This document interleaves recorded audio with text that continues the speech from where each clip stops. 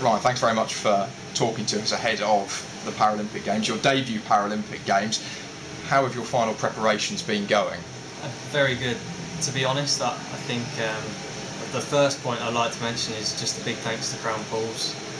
They've managed to give me a free fast lane over the last few weeks, which is obviously for me has been a great help.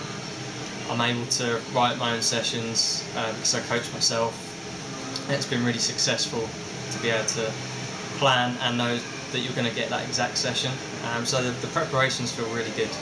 And in terms of what you've been doing, have you been ramping the training up, or is it a bit of a taper for you so that you know you're going to be in peak physical condition? Yeah, so it will be a taper from now on. However, after trials, after qualifying, I've managed to up my meters, ramp the meters up. So it's been very hard. I don't want to go into Rio and settle for what I can already do. I want to try and risk it and push on. So take a gamble, and then hopefully the taper will make it all pay off. Has much of your preparation consisted of any competition at all, or has it all been putting the meters in the pool? Not just the meters, no, it has been competitions. Since Glasgow where I qualified, I've been to Newmarket, which is quite a nice local competition.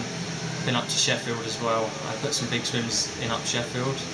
And then I was in Manchester last week with most of the British Para swim team, and we done a stand-up event for a day, so we do heats and finals, so it's like simulation for Rio itself. So there's been quite a bit of racing.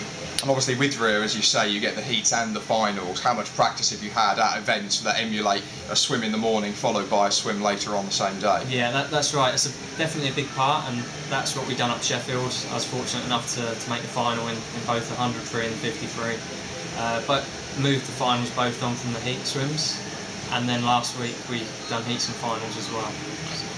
Tomorrow you're travelling to your holding camp in London. How long do you spend there, and when do you fly out to Brazil? So tomorrow's Saturday, we fly on Thursday to Brazil. So we've got 4 or 5 days of training and get some good quality training in at the Olympic pool, or the former Olympic pool. And we also have some media training and team meetings to get us prepped for Rio itself. So there's a nice mix of stuff in the pool and other things as well. Do you get to socialise with your teammates as well? Yeah, that's right. So there's a team of 31 of us from the swimming side, plus staff as well.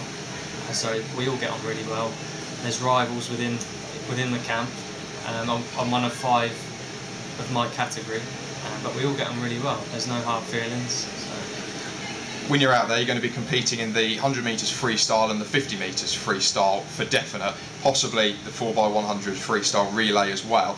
Which one of those individual events do you think you're going to be most successful in? I think it's hard to say because you don't want to kind of knock yourself down, but I think if I did make a final out of the two, I think the 50's the bigger chance for me. I think both swims to make the final, on the 100 and the 50, they're going to take real big swims from me. I need to move on and actually hit personal best times. But like you say, the relay as well, I need a good 100 individual swim to be able to qualify for the relay team.